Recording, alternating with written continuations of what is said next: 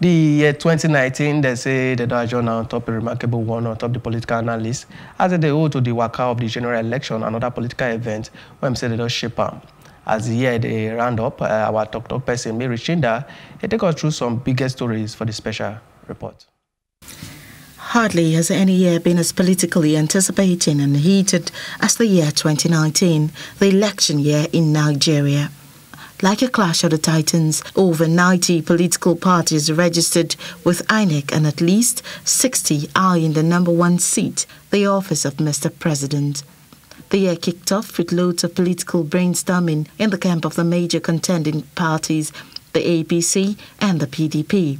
The APC, chaired by Adams Oshiomhole and fielding incumbent President Muhammadu Buhari and Vice President Yemi Osinbajo, and the PDP, chaired by Uche Secondus and fielding former Vice President Atiku Abubakar and Peter Obi in a frantic effort to clinch power of the incumbent. The political space set gear in motion in January with Atiku Abubakar of the PDP making what could be described as a triumphant entry into the United States after 12 years for allegedly laundering over $40 million into the United States. The success of this trip alongside then Senate President Bukola Saraki was regarded by political analysts as crossing one of the most serious political hurdles on his part ahead of the presidential elections. Then, this long drama about the suspension and later the removal of the CJN Justice Walter Onoge over alleged corruption charges grabbed major news headlines as he stood trial on charges of non-declaration of assets instituted against him before the Code of Conduct Tribunal. The political permutations took a new twist with a coalition of young gladiators who believed Nigeria was ripe for a younger president. Inspired by the Not Too Young to Run movement, the young gladiators agreed to form a coalition championed by Fela Durotoye, Kingsley Moghalu, Obi Ezekwesili, and Omoyele Sowore, among other army of young Nigerians. But this political marriage was short-lived by a clash of interest. Former Education Minister and one of the two women in the presidential race, Obi Ezekwesili, resigned as the presidential candidate of the Allied Congress Party of Nigeria on January the 24th, barely 21 days to the February 16 election.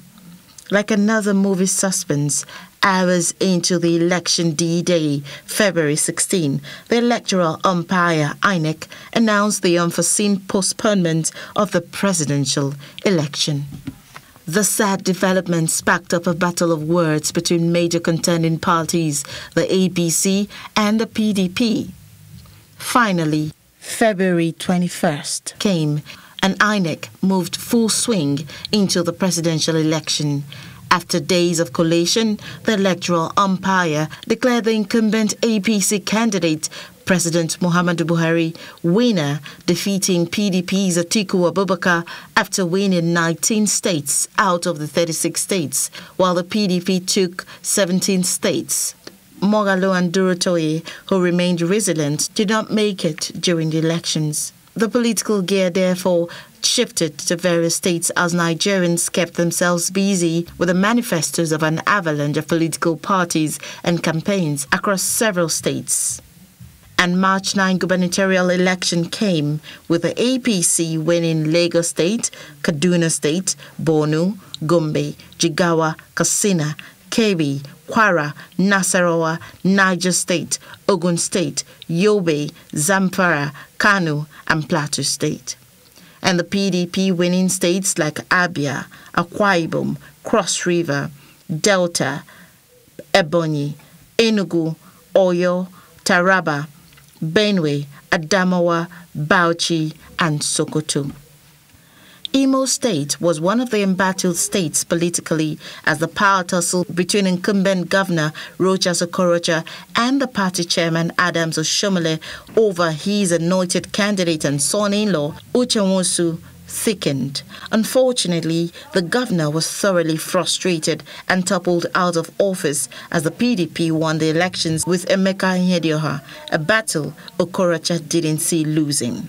Rivers State was another flashpoint, though incumbent Governor Nyesom Wike of the PDP returned elected It was a tough battle put up between the PDP and the APC, led by its leader in the state, Transport Minister Rotimi Amechi, and his anointed candidate Toyin Cole, who in himself has a running battle with the Rivers East Senator Magnus Abe. In October, the Supreme Court dealt a sad blow to every ray of hope that the PDP and Atiku Abubakar had to take over Aso Rock, as the Apex Court dismissed the appeal filed by the PDP challenging the victory of President Muhammadu Buhari at the February 23rd poll. Embattled Senator Dino Melaye of the PDP was shown his way out of the Senate. He also lost a re-election for the Kogi West senatorial election rerun to his perennial rival and APC counterpart, Senator Smart Adeyemi. In the November 16 governorship election in Bayelsa and Kogi State, the APC defeated the PDP, adding both Bayelsa and Kogi State to its cart of victory, with David Leon in Bayelsa and maintaining Governor Yahaya Bello in Kogi State. As the year draws to a close, Omoyele Sowore, publisher of Sahara Reporters, who hit public consciousness with his Revolution Now protest, was rearrested. His dramatic rearrest, after being granted bail by Justice Ijoma Ojukwu of the Federal High Court in Abuja, is just like the running battle between the APC National Chairman Adams Oshiomhole and his aggrieved political son, which has created the major political crescendo of political activities and epic puzzle of the year 2019. Mary Chinda for Plus TV Africa. All right, we still get Ogbonge political analyst Ugochukwu Ikeakor on top studio. I will want to waste some young givers that go fit answer the question on top of the biggest stories for 2019. The first one they say, what will be your assessment of the governance for Naija for the last 1 year? What if they don't do? Okay, first, the three things we are going to look at, because now, for what they do, the work what they do, you get things where you go, every government across the world, and things where they anchor. Number one, economy. Number two, security. Number three, rule of law. But if I want to flip on rule of law, that be the most important thing. Because rule of law, now they determine how investors they see your country. I get what they call investors climate. Say if the area clear, you know, as boys, if they go somewhere, if area not clear, no go enter. So if area clear where investors fit throw the money, fit do something, see what business go do. You know they. So if we judge these people based on these three things what I mentioned, they failed. Economy bad, bag of rice, we know how much you don't read 20-something K. How many people get that? Minimum wage 19,000. Okay. They talk say that something thousand. How many states don't they pay them? Economy they bad, right? People no seafood chop. People, some people know they go school again. All these kind of things. What thing politicians they do? They put us with more debt.